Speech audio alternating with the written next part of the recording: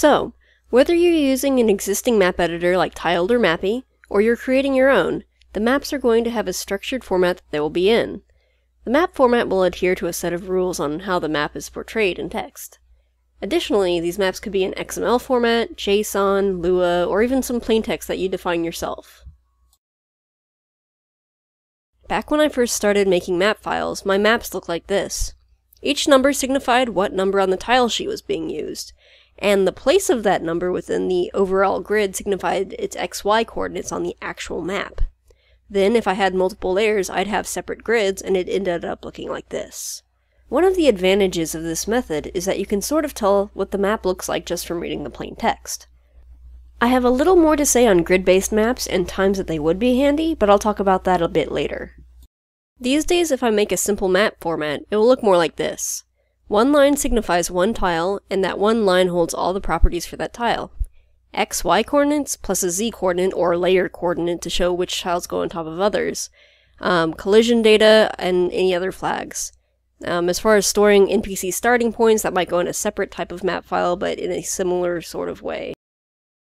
So /Jag from my IRC channel brought up a good point yesterday about having every tile, even empty tiles, in an array. One of the good things about storing all of the tiles, even the empty ones, means that you can quickly figure out the index of a tile based on an arbitrary XY coordinate. This helps you do collision without having to check all of the tiles for whether it's in range of the player. So say we have a player at some point on the map. The map is a 1D array rather than a 2D one because it's pretty much the same thing, and you can use modulus and division to find a grid's XY position. The player's coordinates are at 192, 160 in pixels, and we want to find the indices of the tile it's standing on and the 8 surrounding tiles, just as a good region to check for collision. So first, since the coordinates are in pixels, we want to find the closest tile XY coordinates. We do this by dividing the player's X and Y coordinates by 32, which is the dimensions of my tiles for this map. The result is 6 and 5.5. From the Y coordinate we got, we can solve for the index by using the equation I wrote in cyan on the top. We have the Y coordinate and the width of the map, so getting the index is easy. From that, we can find the indices of all 9 tiles immediately around the player. So with that method, you only need to do some simple math and you can get directly to the tile that you're looking for. When you're only storing tiles that have data, you can't rely on the tiles to always be in some order or some location based on where they are in the array.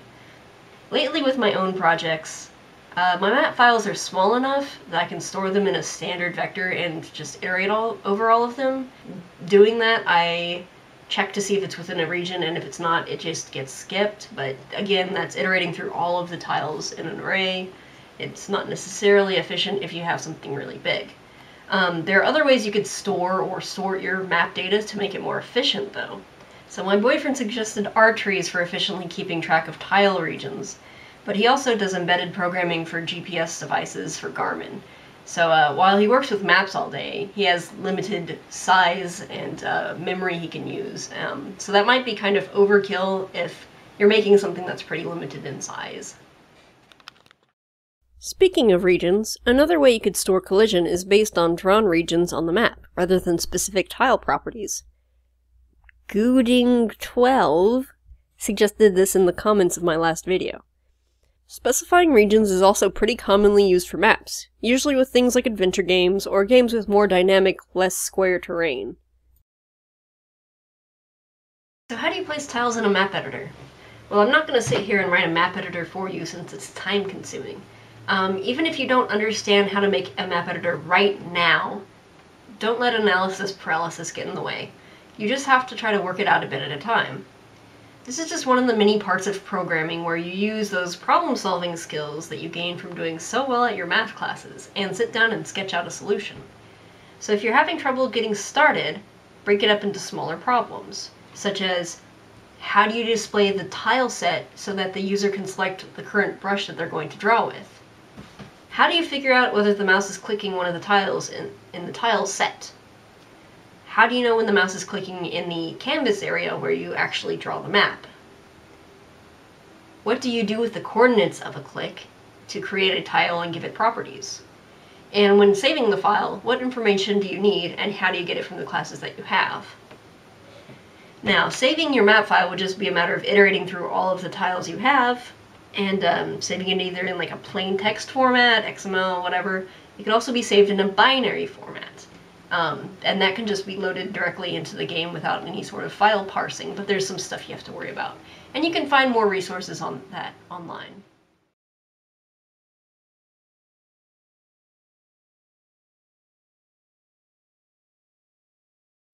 How do you figure out whether the mouse is clicking?